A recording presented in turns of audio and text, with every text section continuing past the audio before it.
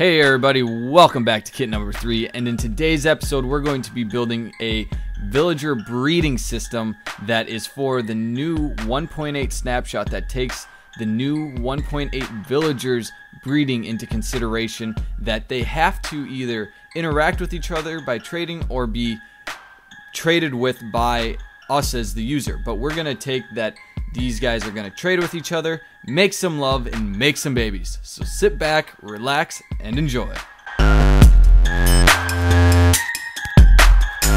So let's go ahead and build this. So we're going to start with the redstone part of this, obviously. The redstone part is actually pretty compact. We only need a 3x5 little area per side. But overall, this thing isn't too bad in size, but let's get started with it. So we're going to start off with the bud switch part of detecting when there's a crop there. So put a red sticky piston right there on a redstone block. Now we need to leave a spot here for this block to be pushed into. So we're going to put a repeater with redstone, put some blocks up with another redstone repeater. This repeater then is going to go into a block that has a redstone torch on it, and then this torch is going to power this line to do the bud switchiness stuff. So then we're going to have another block there with the redstone torch here, with the block on top of that redstone torch and also on the side of it. Now we also want to put some redstone right on that side and that side of here. Now we want to put the dispenser underneath here. So that is actually all the redstone that goes into this contraption. So let me show you guys real quick what it does. If we go ahead, take some carrots and a hoe, put the hoe down, let's put some bone meal in here. We do that, and then we put a carrot down there. It's going to burn out that torch and grow the carrots. So that's all to do with the redstone. Now we'll get the villagers in there and show you this thing working. Also, a quick little side note. When you're building this contraption, you might activate this bud switch by accidentally placing blocks on it like this. If that ends up happening, just place the block that you want it to, and if it's in the wrong state like it is now, you want to just lay down a carrot and break it real quick so that you update the block fast enough so that this doesn't react to it.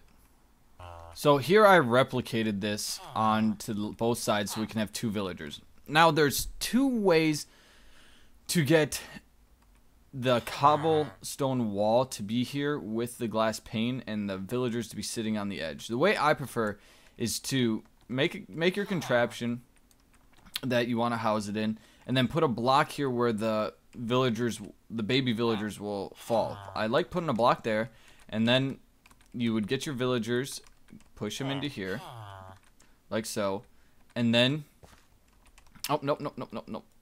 Ooh, you might have to hit them a little bit, but I'd put the cobblestone wall in first, and then yep, you go over, no, please don't. There you go. Yep, you go over.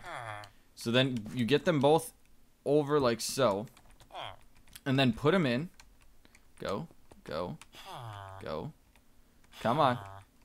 Go. There you go. And then you put the glass pane there, and then close off your contraption like so.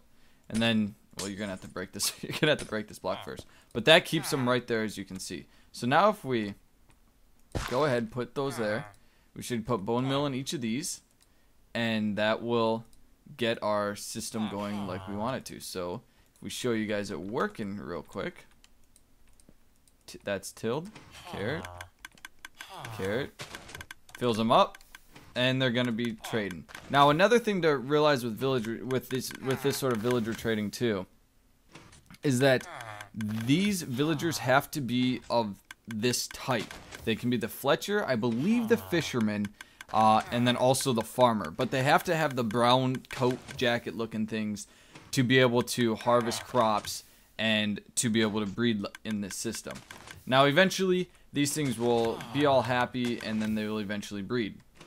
And finally, one thing that I forgot to say is it's nice to put a hopper down here because they do tend to miss a lot with the carrots, and it's nice to be able to catch them just in case if you want them, so that you can start the whole process over if they ever end up running out of carrots or something weird ends up happening. So it's always nice to have a little hopper down here, and I have my hopper 4 blocks below there just for the fun of it.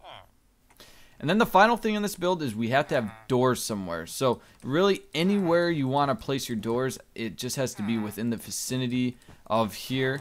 You know, being you need 9 doors. So simply having 5 doors over here and putting another 4 over here like so will suffice. It just has to, there has to be 9 doors in the vicinity. You can hide them under here if you want. You can put, you know, a 3x3 little area right down here.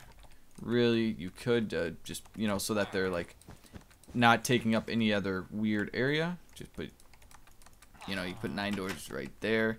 Whatever. You just have to have 9 doors in the area so that these things will breed.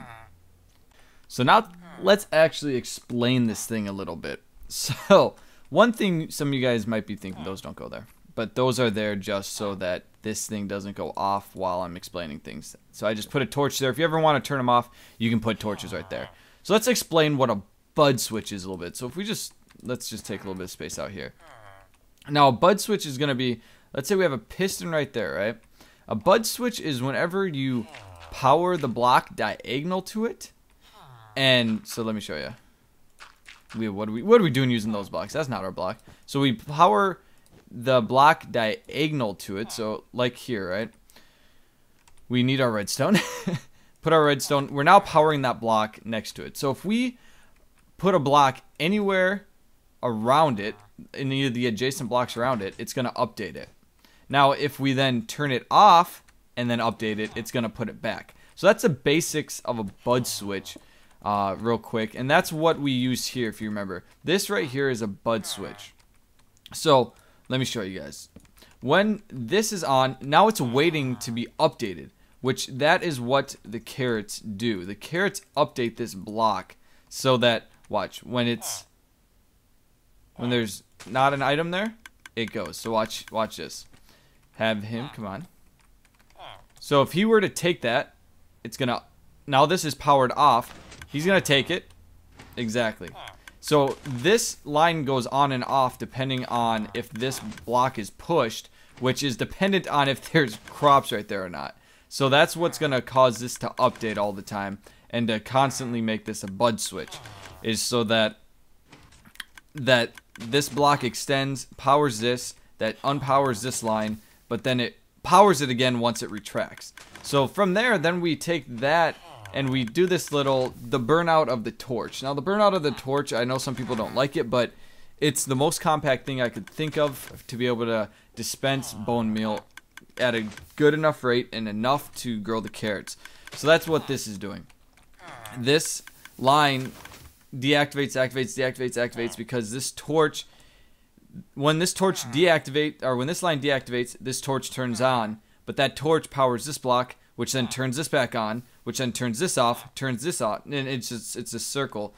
And then we just have this redstone detecting the state of this block right here to be on or off, to then power and unpower the dispenser to dispense the bone meal. And then, like I said, you can place some redstone torches right here just to turn these off so that this system turns off.